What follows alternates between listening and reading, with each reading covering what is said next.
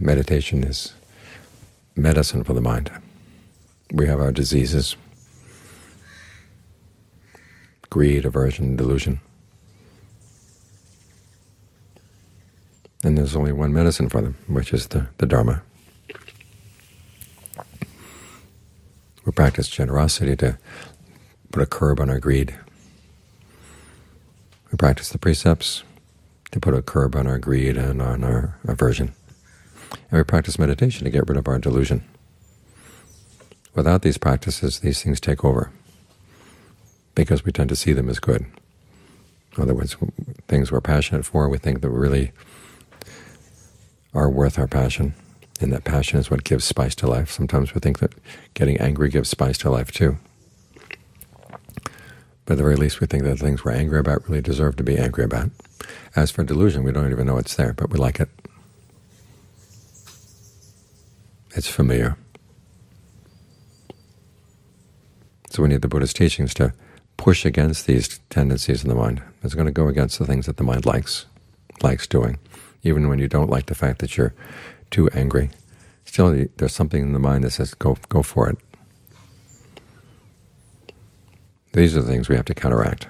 So the practice is going to go against the grain. And in the course of doing the practice, we're going to find out a lot of things in the mind that we really like, that we didn't think we liked, are going to have to be let go of. Which is why it's good to have a vision of health in mind. There was a wanderer one time came to the Buddha and talked about how nirvana was the greatest health, and he said, well, that's this body. When the body is healthy, that's nirvana. And the Buddha said, no, you're totally deluded. Nirvana is a state of mind that doesn't need greed, aversion, and delusion. It's free from these things. We have to learn how to see that as good.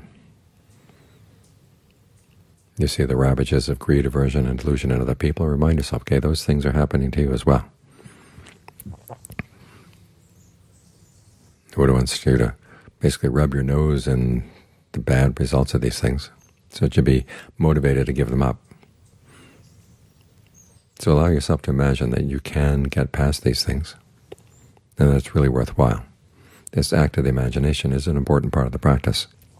People sometimes think that meditation is a science of the mind, where you're just watching what's going on, and when you see the truth about the mind, you just let go.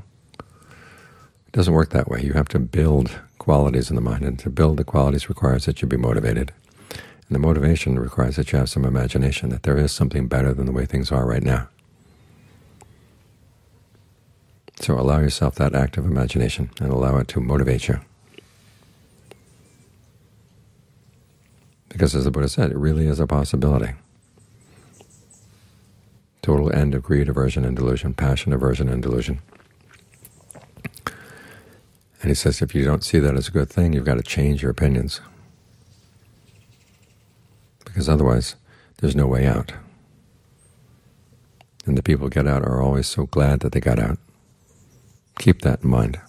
So when you're tempted to go for something that you know is unskillful but you like, remind yourself of the people who found finally that they could get past that, and how happy they are, and that you can have a share of that happiness too.